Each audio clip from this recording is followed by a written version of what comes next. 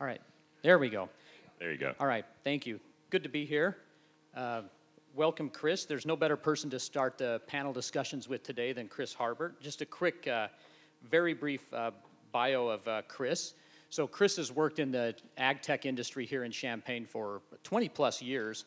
Upon graduating from the University of Illinois, Chris jumped into the tech industry here, which was the intersection of agriculture, business, science, and engineering, and worked for about 20 years. He went to work for Waterburn Environmental for about 20 years, for about 12 years or so, launched the office here in Champaign, grew that, and then after that went and worked at Agrible and launched Agrible Inc., and worked there for a few years and grew that company, and then went on to be acquired by Nutrien. For those that aren't familiar with that, that acquisition was one of the largest acquisitions that has ever taken place here in Champaign. So after that, Chris was involved with several startups, invested in them, ran those startups, was involved at the university, and I know he loved what he was doing, so right? I mean, that's right.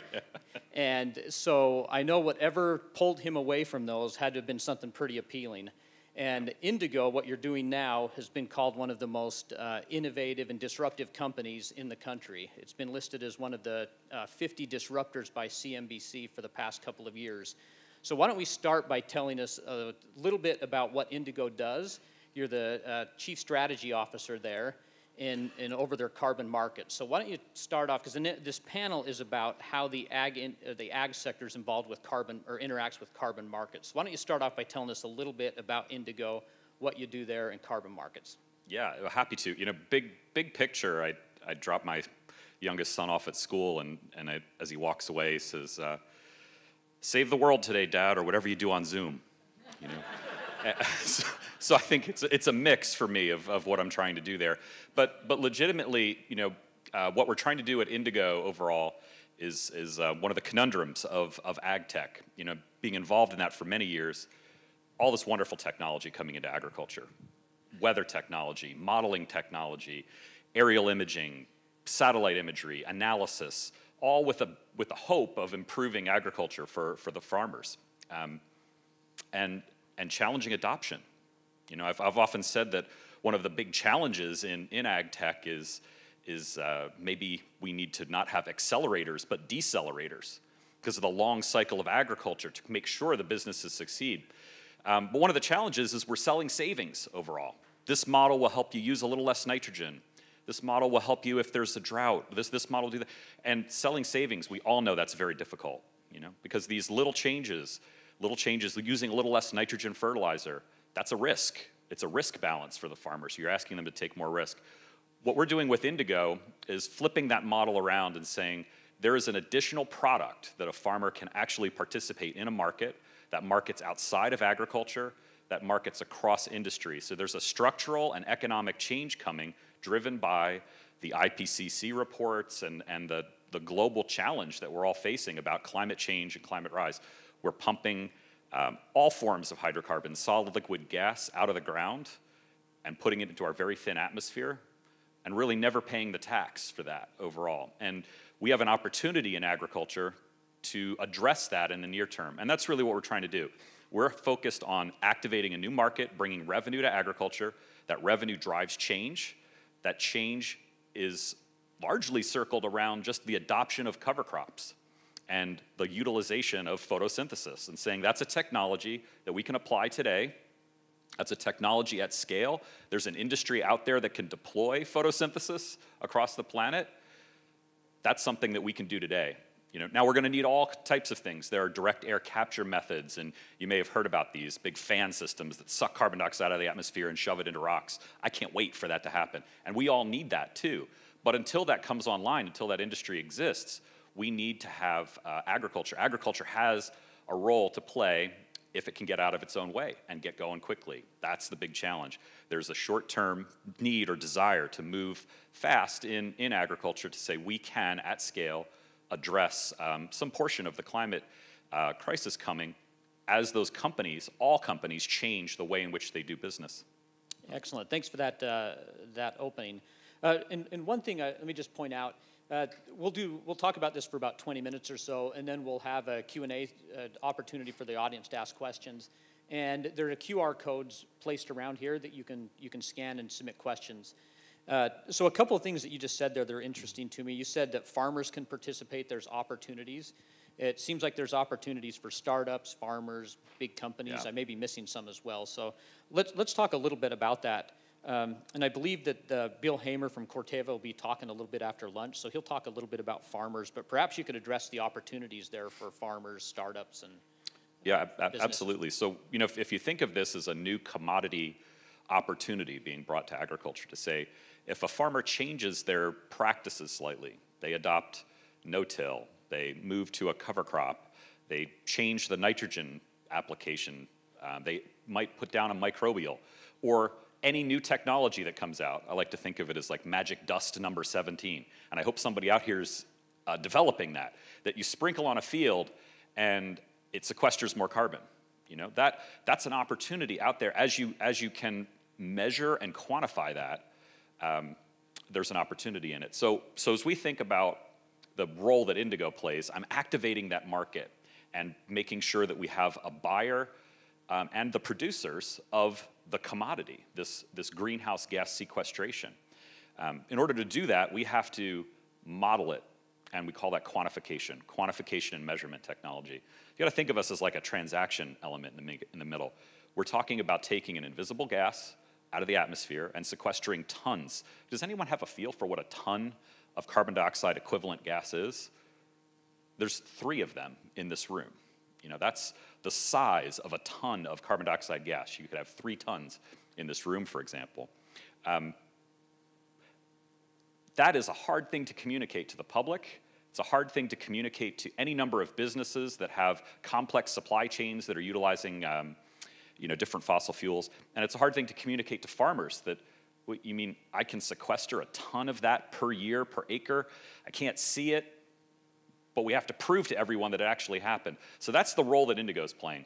We're activating that market and proving to the buyers, the sellers, and to the public at a high bar with rigorous science, literature out there, public open science, that this is real. So in that, now there's opportunities for any number of startup companies to say, we've done the studies, we've looked out, we've made a change to a farmer's ground, magic dust number 13, we invented it, we put it out, we trialed it, we can put that into our models, and then we can turn around and pay farmers for it, and have companies actually pay for the creation of it.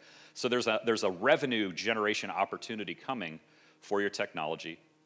The thing that's really important, though, and back to like farmers and tech companies and what's really important here, it has to exist in a digital twin, right? Because you can't see this. Like, think about corn. If I'm a farmer, I'm doing a corn soy rotation out here, and it's middle of July, and I'm driving around in my pickup truck, and I look at the corn, and the leaves are all cupped. I know it's drought stressed. I might make a decision to say I'm not going to put down an extra fertilizer. I'm making sure things are going well here. You can't see what you're doing in terms of carbon sequestration. It's invisible, right? So how do we ultimately start to teach farmers how to do better, how to sequester more? We want this to be performance-based, not just practice-based, where I do a cover crop check. Well, it could be a bad cover crop. Might not even grow. That's not really doing anything for our environment. So the key is to make it performance-based. But you know, the opportunity for us is just you know, ultimately for those groups to think about that digital twin, think about the way that we can represent that benefit that the new technology brings in an electronic world, because there is no physical analog to this.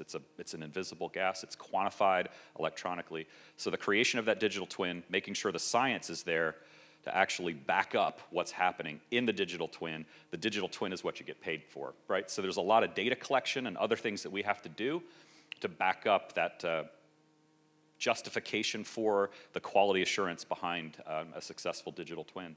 You could even think of it, maybe we're on the verge of something like an augmented reality view of what's happening in a field, where you see the corn growing and then you put on VR goggles and you can actually see bubbles of carbon dioxide gas either going down or coming up. We may need technology even to start to help people visualize what's happening and how this commodity is being created. Interesting. So we've got about 5 minutes, and then we'll Well, we'll go to questions after 5 more minutes. Any thoughts on how larger companies can get involved in these markets?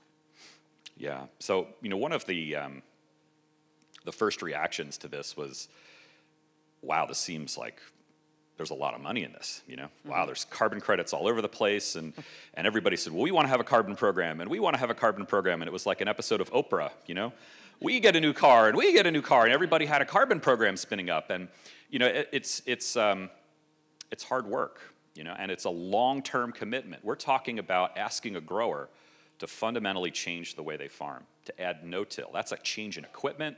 That's a change in culture. It's almost a religious change in some senses of what you're asking a grower to do.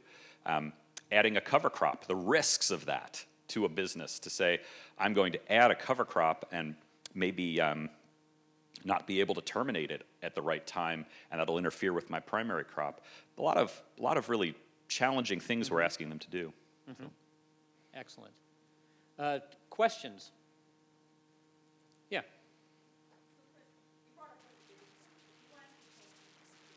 Because I think I'm just not sure how many of us just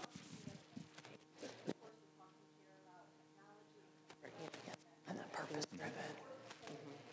So I think there's some opportunities that are test that messaging and make sure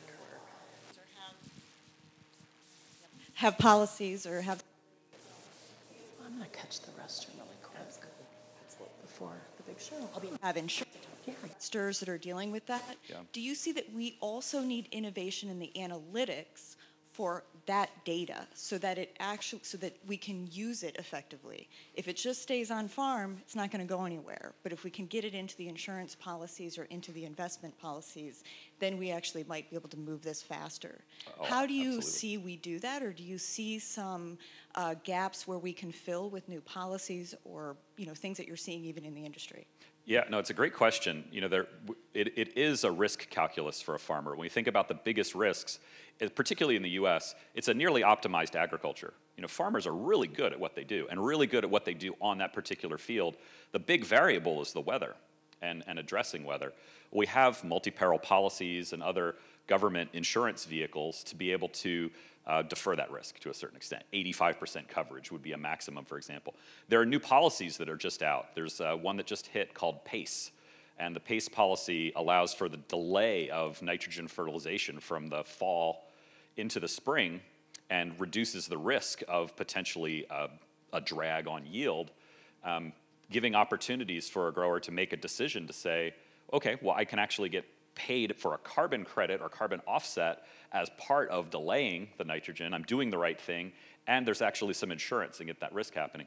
So there's obviously a connection there. One of the other areas that we see, and we've been trying to spin up these programs, concepts of green bonds and other ways that we can get industry to spur the change and get that flywheel effect going so that the grower isn't taking the full burden. One of the things I like to say is we are all kind of responsible for the carbon, hydrocarbon use. It's not Shell Oil's fault. It's us. We're using it. Shell Oil wouldn't exist if we didn't buy their products. But you think about what that means, overall in terms of our ability to think about the total carbon accounting of what we're doing. It's a way to decide or reduce the footprint, and any way that we can do in a risk sense to reduce the exposure there of a farmer is a very helpful thing. There's a number of financial things when we think. Let's just talk about equipment, for example. If there was a piece of equipment that a farmer could buy to help them on this journey, high clearance sprayers are one. No-till planters are another. If we had financing for those up front at attractive rates, if the grower promised to do it, and we're already collecting data off those machines, that's one of the outstanding features of modern ag equipment. The data's already being collected. If that could be streamed in, a combination of a reduced cost to acquire a piece of equipment and then a data stream that comes off of it, that's another advantage where AgTech can really play into activating this market. So.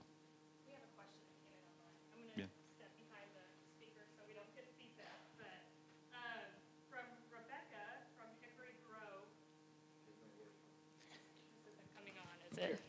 You got me, Bill. Okay, thank you. There you Okay, this question comes from Rebecca from Hickory Grove Farm. And she said, will farmers who have been using cover crops for years be afforded the same opportunities with carbon credits as those who start using cover crops in response to the market?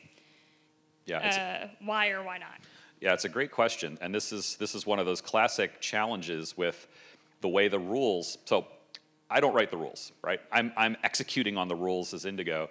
The rules are set by those who are buying the carbon offsets, and one of the three kind of main things that has to happen in a carbon offset, they have to be real and prove that they're real. That's the modeling and everything I talked about before. They have to be additional, which means something new had to happen. You had to change something. It can't just be business as usual. I promise not to light the forest on fire. You know, that's not good enough. You should plant a new forest. You know, that's the concept of additionality. And then permanence. You know, permanence is that it sticks around, because if you undo the change in the following year, did we really impact the atmosphere long term? So there's that long-term need and desire. So when we talk about no-till farmers and those who have been doing cover crops for some time, the work that we have today, or those tools in our toolbox right now that we can bring, they've already been doing. It's a challenge for them to participate in the strictest interpretation of a carbon credit program. What we're doing to address that is working within the supply chain. So carbon credits themselves are a standalone piece that has to meet that realness, additionality, and permanence criteria. Those 95% of agriculture are not doing these practices right now. That is targeted at that 95%. For the 5% of farmers that are already doing these practices, they have a leg up, and they're creating actually low carbon commodity crops already. And we can position those with the typical buyers, the General Mills and the Post and all the different CPG, consumer packaged brand goods, are desiring those products in their supply chains, and they will pay more. They will pay a premium per bushel for those products that come from those farmers who have historically done that. So in our carbon program, no, we cannot actively help both the long-term no-till farmers and the new to no-till farmers, for example. But in our overall program as Indigo, we are absolutely able to handle both of those and welcome those growers into a long-term relationship with us. Great question. Chris, I'm wondering a couple of things. One, how do you measure the carbon? I take it that's really hard to do. And what is that standard, if there is one? And then, is it possible to take a suite of things that producers are doing and use that as the way they enter the carbon market, as opposed to you're measuring it directly? And I'm wondering where the industry is pointed at this time. It looks like it's a little scattershot still. Yeah, you know, there's as I mentioned before, a lot of new entrants and a lot of groups figuring out that this is really, really hard to do and hard to do well. The modeling technology that we use is a model called DACENT. It's the Daily Time Step Century Model. It comes out of Keith Poshton's lab at Colorado State. There's a 30-plus year publication record. It's his entire career of a model. We use that model.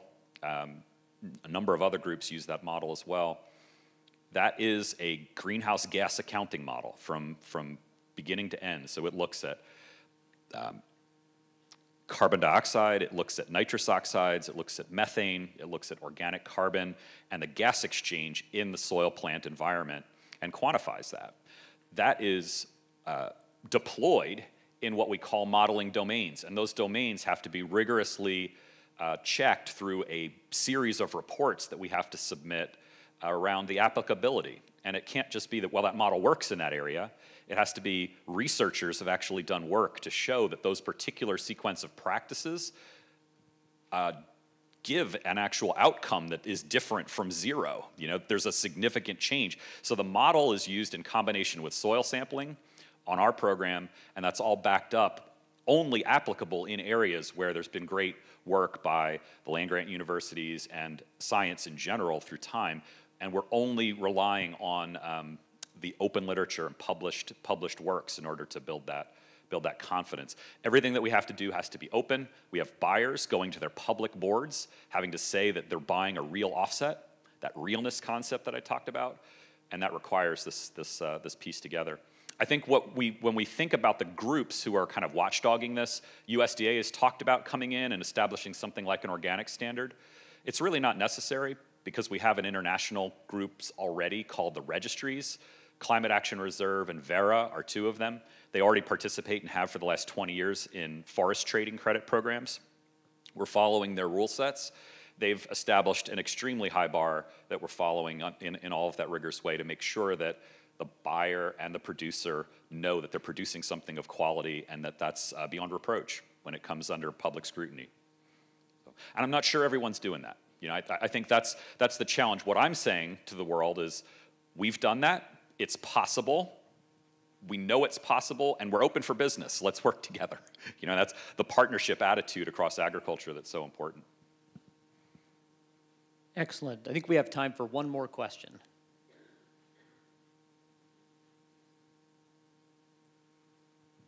Yes, over here.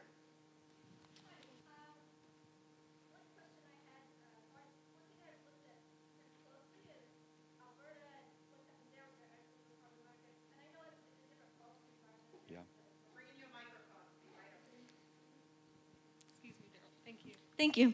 So one thing I've kind of studied closely is Alberta and what happened there with their agricultural carbon markets. And I know it's different there because they have a different policy environment, but one company I spoke with there, when this all first kind of started there, they had 10 companies doing this, and now 3 remain. And you mentioned earlier that a lot of companies here have gotten into this.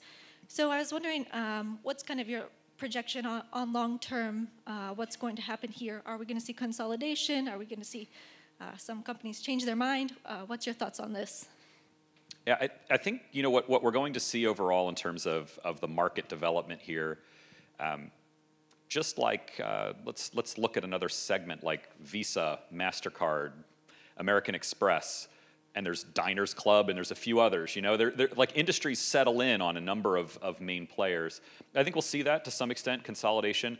The other element at some point, the programs as they get larger, the way the statistics work, you actually generate more credits per acre as a result of the statistical weight of what you're doing at scale. So as the programs get larger, they're going to have an advantage over new upstarts in a sense. So I think we'll see a few large groups emerge in different areas.